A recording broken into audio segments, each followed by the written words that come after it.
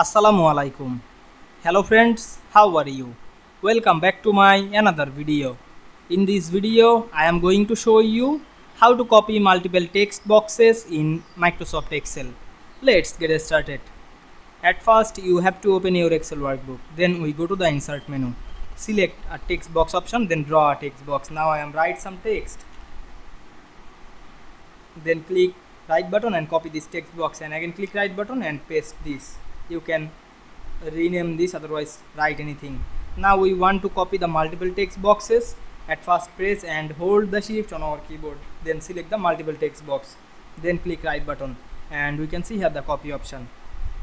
Now we can see we copy the multiple text boxes easily. You can paste this, click right button and select the paste option. Now we can see we copy multiple text boxes easily. I hope you enjoyed my video. Please like, comment, share and subscribe my channel. Thanks for watching.